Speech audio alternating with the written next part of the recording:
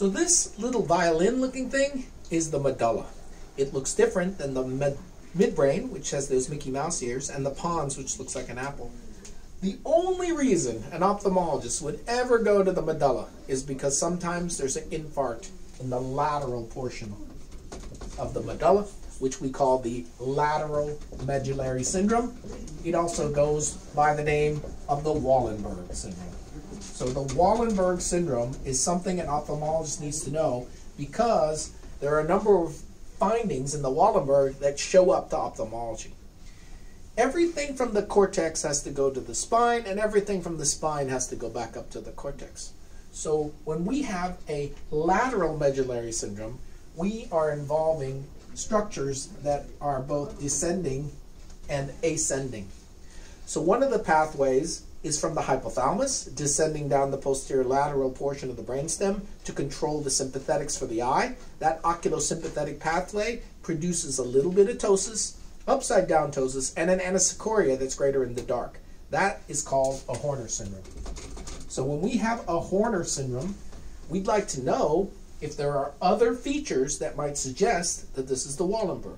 The other eye features include rotary nystagmus, and that nystagmus might be associated with symptoms of oscillopsia, the subjective motion in the environment, nausea and vertigo, and this can result from involvement of the inferior cerebellar peduncle. So information from the cerebellum has to transmit to the brainstem and vice versa. Those afferent and efferent fibers can be disrupted in the lateral medulla, producing the symptoms of gait ataxia, nausea, vomiting, vertigo, dizziness, and rotary nystagmus.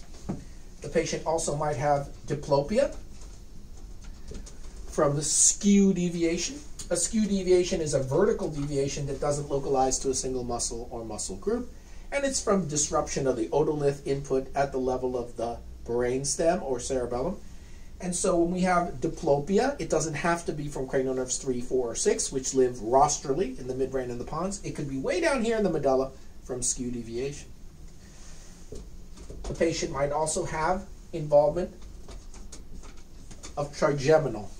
As you know, the trigeminal nucleus is quite long. It has a mesencephalic portion in the midbrain, a descending portion that runs all the way down to the spinal nucleus. And that means it's got to pass this lateral medulla. So the patient might have pain or numbness in their face. And you heard from previous YouTube videos that the cranial neuropathies are ipsilateral. So it'll be ipsilateral face numbness or pain. But because the spinothalamic tract, which is ascending from your spine to the thalamus, is a contralateral finding, that'll produce a crossed sign. So in a lateral medullary infarct on the left, we might have a left face and a right body hemisensory loss. That combination of crossed signs, left face, right body, ataxia, diplopia, nystagmus, vertigo, oscillopsia, rotary nystagmus, and the Horner syndrome, characterizes the key features of the lateral medullary syndrome, also known as the Wallenberg syndrome. The most common cause of the Wallenberg syndrome is an infarct from its blood supply, the posterior inferior cerebellar artery, pica. So when we have an acute Wallenberg syndrome, we should be looking for a pica occlusion, and that can be from vertebral disease, basilar disease, cardioembolic disease, something that's occluded the pica.